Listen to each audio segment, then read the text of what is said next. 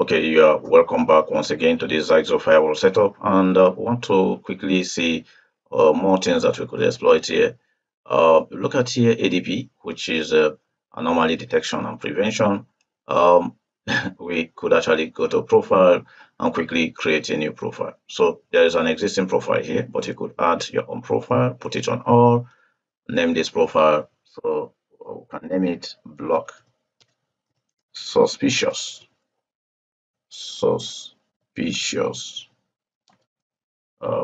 activities. All right. So now we could scan detection sensitivity. I think I'm going to leave it on medium at this point. Block period. This is in seconds. So if let's say 300 seconds, 120 seconds would be fine. So 120 seconds would mean 2 minutes.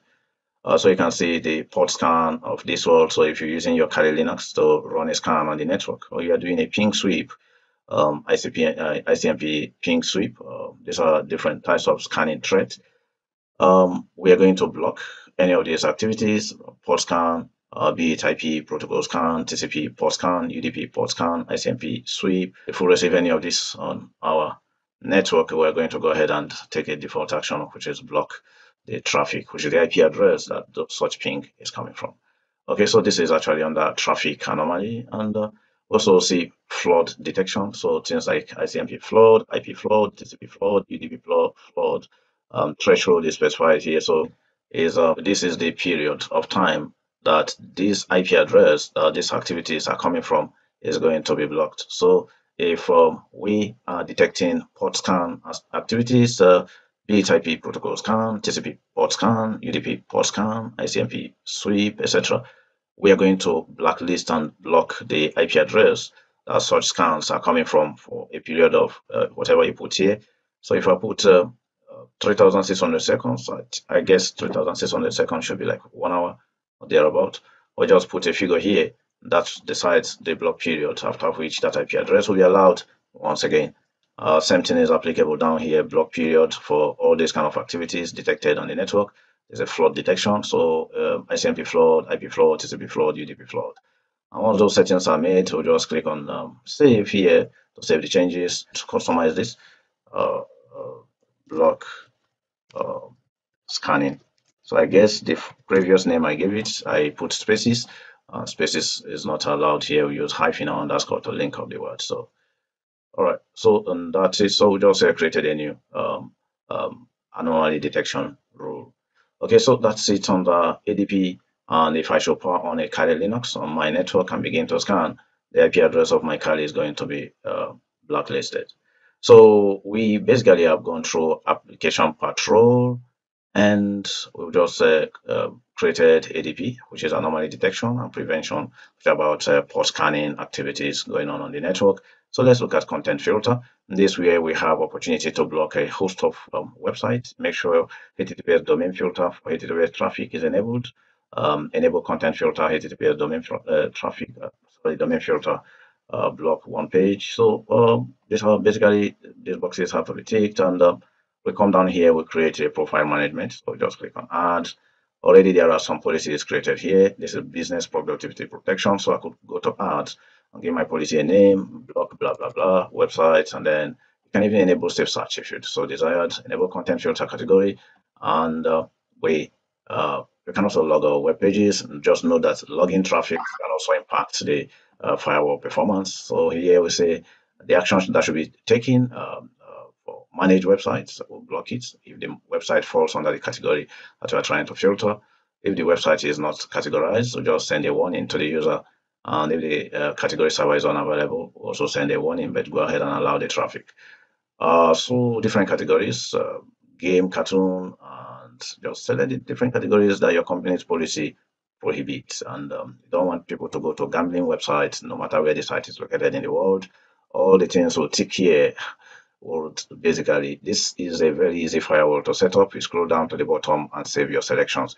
Then go ahead to a tab, a web browser, and begin to test out those websites that fall under these categories that you're actually blocking.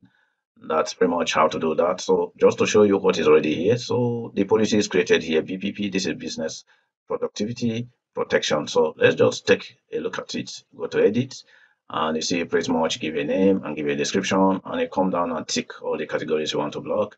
Media sharing, nudity, there is pornography, so it means that pornographic websites will not be accessible on this network.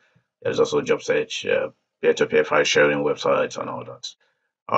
So let me look for, I think there is gambling. Yeah, so there is gambling here. I don't do any of those stuff, but let's say Bet Niger. So we just use Bet Niger as an example. So what is their website? I think this is it. HTTPS betniger.com. Of So it's going to reset the connection, and it's telling us here that your connection is not private. Well, we can actually fix this because SSL inspection is not enabled in the firewall. So if I get into the firewall, so it's actually working because it's not allowing me to get to a gambling website. So one of the examples is betniger.com. But if we don't want it to complain about SSL certificate, you probably have to acquire our own SSL certificate. But this is where you can actually set that up in order not to get this ugly message. So you just see deny message here. Getting into the firewall under security service, there should be SSL inspection here, and we've got no policy at all for inspecting traffic. So click on add, give the policy a name and a description, and then your certificate you want to use.